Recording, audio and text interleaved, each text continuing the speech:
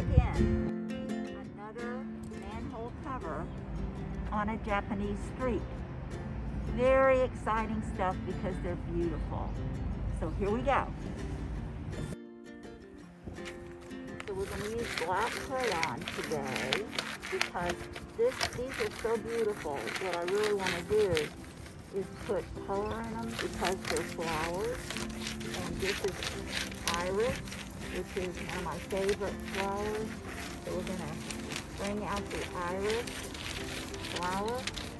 Hopefully you can see it. And the black seems to be working really well. Really like it. So we can later drop in some watercolors. How pretty that is. Okay, now that's my first swipe at it. I'm going to go back again and get as much of the detail as I can.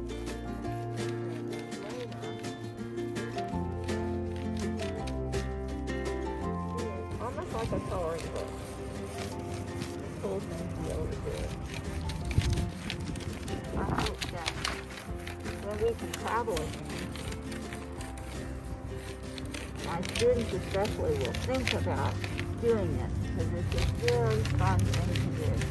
And what we've chosen is a more quiet part of the neighborhood where there's not a lot of traffic. Although I'm sure passers-by are wondering what we're doing. But maybe they've seen some other foreigners getting into this. Doing it. Okay, now what we did first was sweep it off really good so we didn't have any street debris.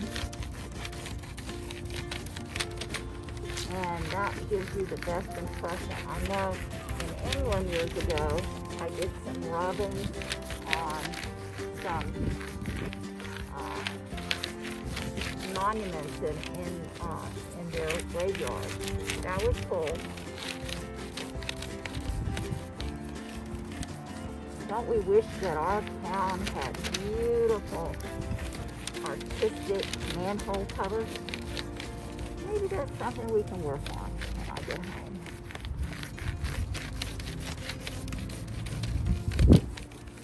Okay, I think we've got a pretty good impression of this one.